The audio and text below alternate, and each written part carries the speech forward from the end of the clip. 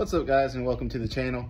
This is Thomas with Big Rock Off-Road, and so today we're going to be replacing the stock TJ LJ tie rod because mine is bent, and we're going to be replacing that with the V8 ZJ tie rod upgrade.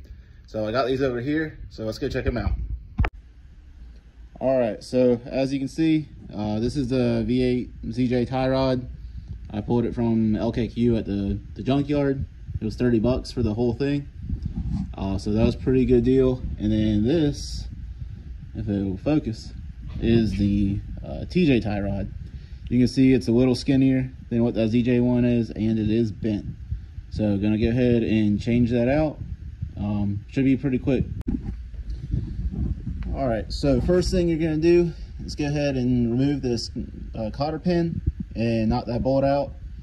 You'll drop it down, and then once that bolt is off, these are tapered, so you're gonna have to hit right here with a sledgehammer and it should just fall right out. Same thing on this side. You got a cotter pin right here, so you're gonna go ahead and take that out, and then tapered stud in here as well. And so you're just gonna go ahead and knock that out after removing that nut there. All right, so we got the cotter pin off. Next up, this bolt is a 19 millimeter. So we'll go ahead and zip this one off real quick.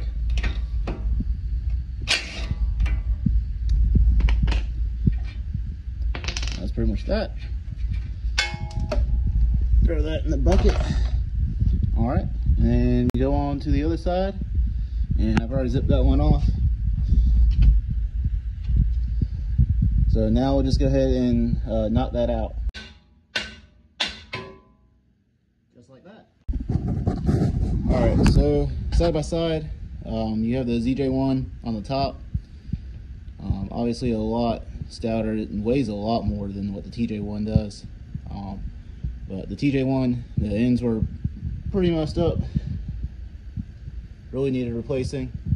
The ZJ ones has much bigger tie rod ends on it too, so that'll be pretty cool. We're running 35s on this Jeep, and so need all the support in the steering that we can get. Here we have it in position, so it's all ready to be bolted up. Now the torque spec on both of these ends is going to be 55 foot-pounds, so I'm going to go ahead and do all that, and then once we get all that in, I'll go ahead and do an alignment once I get the tires and everything back on. And then that should be pretty much it. If you got any questions, drop them down in the comment box.